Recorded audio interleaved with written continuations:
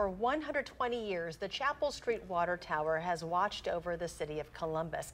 A little more than 3 weeks ago, that tower was hit by lightning and was damaged. And structural engineers have been working ever since to determine if the historic tower can be saved. Our Dave Delozier has been covering this since it happened. He joins us now with an update tonight. Dave?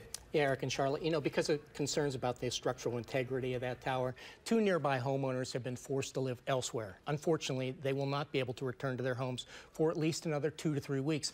But the tower itself can be saved. Work began today as stonemasons started restoration on the historic tower. When lightning hit the tower on July 21st, it sent brick and mortar flying from one side of the structure. 2 different structural engineers determined the tower could be saved. Given the historical significance of the Chapel Street Water Tower, there was strong support to save it if possible. There's a pretty good core group of people in the community that really value our history, and that's a big piece of it. So to know that and to know that it can be saved was something that people wanted to hear, I think.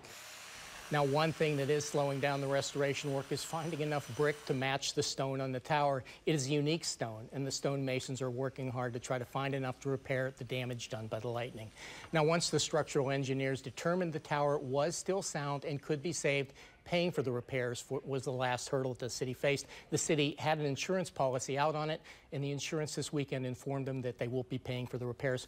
So Charlotte and Eric, in a matter of 2 to 3 weeks, this is all going to be behind them, and they'll have their historic tower back again. Wonderful. All right, Dave. Thank you.